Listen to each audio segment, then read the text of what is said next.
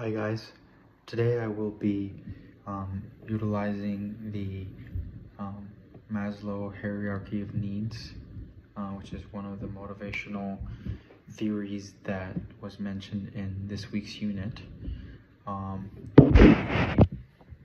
Maslow hierarchy of needs is a psychological theory that categorizes human needs into 5 levels, and it can provide some good insights to address, the issue of keeping staff motivated. Now, after the original startup excitement has, passed. So, the first need is the psychological need. And basically it's ensures that the basic needs of a comfortable work environment, fair compensation, and access to necessary resources are constantly met. Implement wellness programs and initiatives to support the physical well-being of employees. So the approach that we would have for this would be that we would have regular check-ins and feedbacks.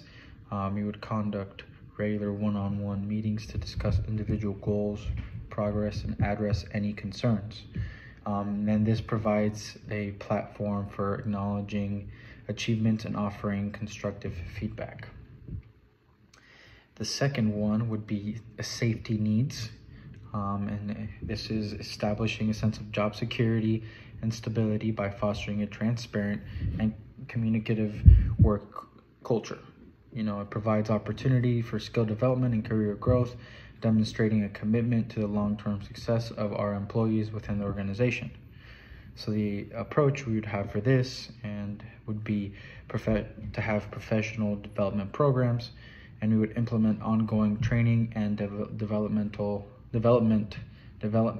develop initiatives that align with employees' career aspirations. So this not only enhances skills, but also shows our commitment to our employees' long-term growth. The third one would be the social needs.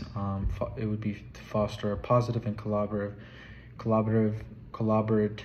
workplace and culture where employees feel a sense of belonging and camaraderie. We would encourage team building activities, open communication channels, and mentorship programs to strengthen social bonds within the team. We would basically, in order to help this, we would have a good wellness and work-life balance. We would prioritize employee well-being by offering wellness programs, flexible work arrangements, and initiatives that promote a healthy work-life balance. The fourth one would be esteem needs. And esteem needs, it would be to recognize and appreciate employees' contributions through regular feedback, acknowledgement, and a fair reward system. Encourage autonomy and responsibility, allowing individuals to take pride in their work and accomplishments.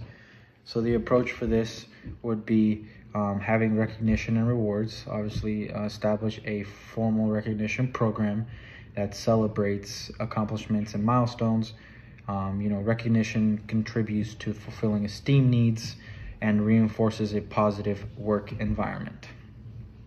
Lastly, we would have self-actualization, and self-actualization will be to provide opportunities for personal and professional growth, allowing employees to realize their full potential, support creative thinking, innovation, and individual development plans aligned with organizational goals. So the approach we would take on this would be employee involvement. We would have a sense of foster a sense of ownership by involving employees in decision making, and seeking their input on certain projects. This empowers them, gives them some sort of power, and contributes to a feeling of self-actualization, which is what the goal is here in Maslow's hierarchy of needs. And have a sense of ownership by involving employees in decision-making processes and seeking their input on projects, and this gives them the power and contributes to that self-actualization, like I said. So that was the motivational theory that I decided to use. I thought it was very useful and very accurate for this unit. So thank you guys for listening.